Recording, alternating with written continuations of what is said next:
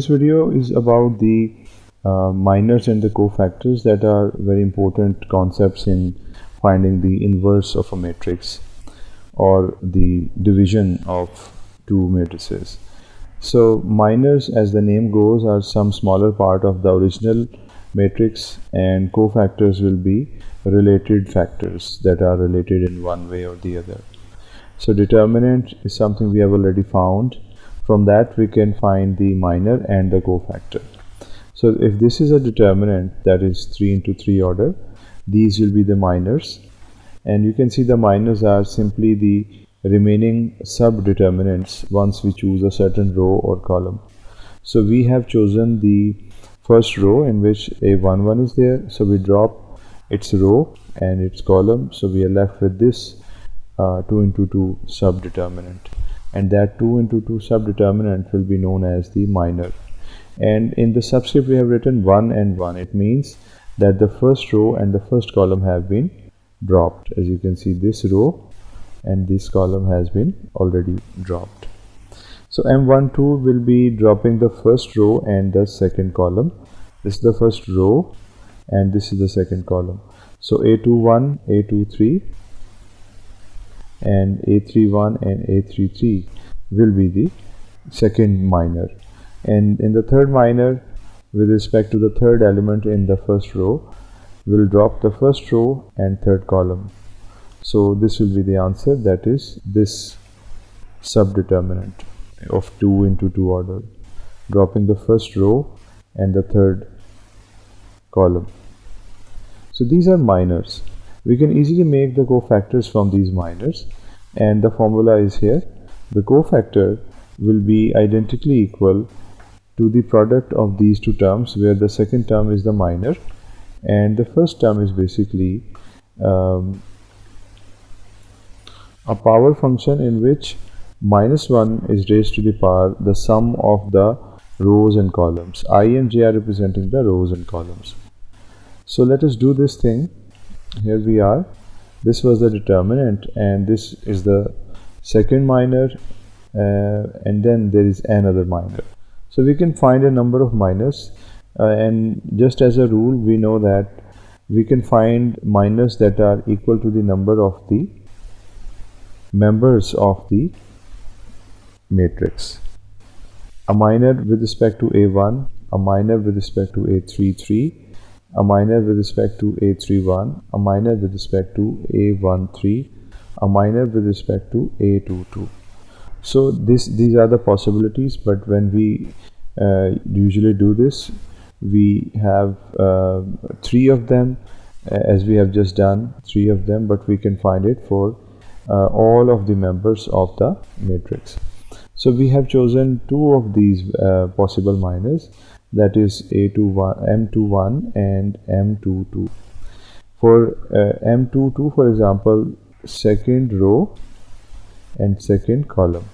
So the members on the vertices will be selected, and A11, A13, A31 and A33. Now how can I find the cofactors? It is easy. I already know about the formula. I just need to put the values. For C21, 2 and 1 will be added with a -1 term in the base, and M21 will remain as it is and it will be in the product. Now we have this result because the power will be an odd number, due to which minus sign will be retained and this minus sign will appear here. And then we have C22 and it is equal to this solution, and you can pause the video and see this simple substitution and finding. So the observation is that if we have a cofactor that has even and odd digits in the order or in the subscript, the sign will be negative.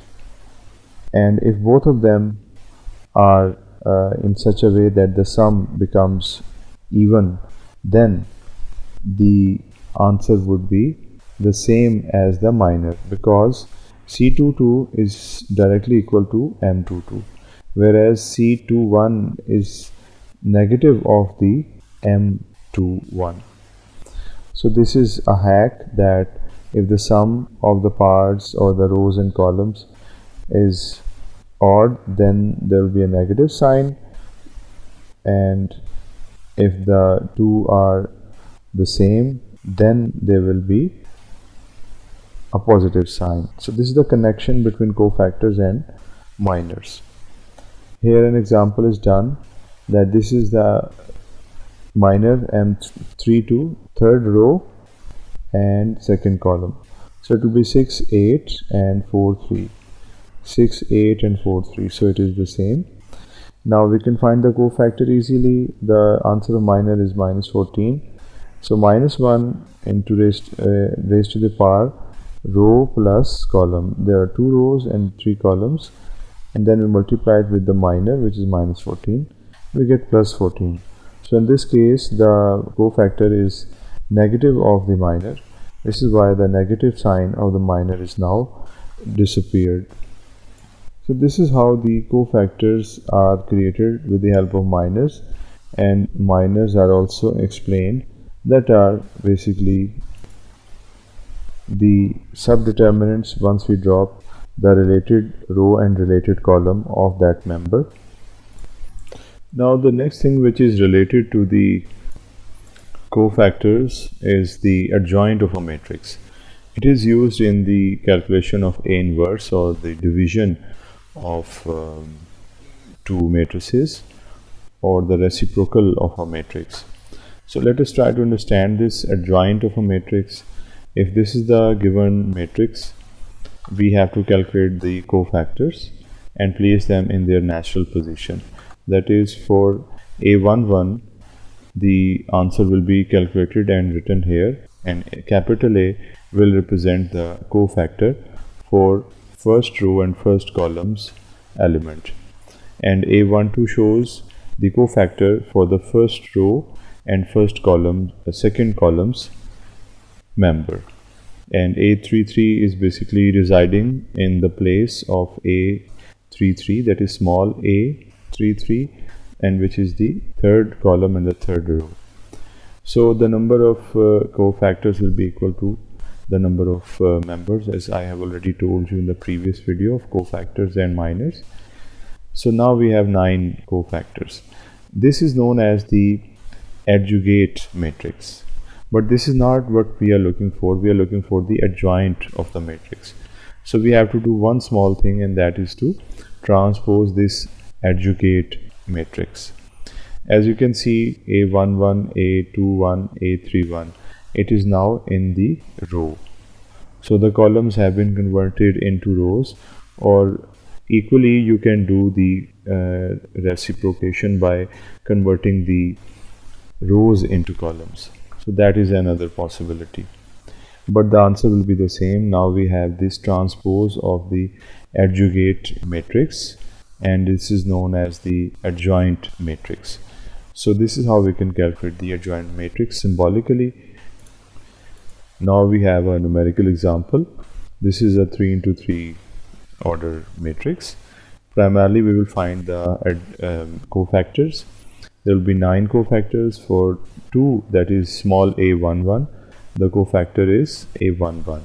This is also 2, but this is not the same 2, because this will be the subdeterminant, that is the minor, and the answer will be 2, that is 3 into 3 minus 7 into 1, that will be 9.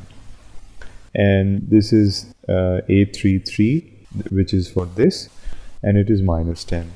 So when we drop the third row and the third column, I'll be left with this subdeterminant or minor, the answer of which will be 2 into 3, 6, minus 4 into 4, 16.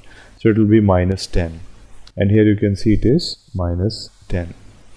So in this way we can calculate all of these cofactors, and they are substituted minus 10 into in the place of A33, and in place of A11 we have the value of 2. So this will become the adjugate matrix that we have calculated on the basis of cofactors. But this is not what we are looking for. We are looking for the adjoint, and for the adjoint of a matrix we transpose this matrix of adjugate nature, and this is the result. As you can see, 2 minus 11 and 25 now are in the first row instead of first column. So converting rows into columns or converting columns into rows will give us the transpose, and the transpose of the adjugate matrix will give us the adjoint of a matrix, which is very useful when it comes to the calculation of A inverse or quotient of the two matrices. So this video was about calculating the adjoint of a matrix, and in this video we also learnt about the minors and cofactors of a matrix. Now we are in a position to find out the A inverse, and we will do this in the next video.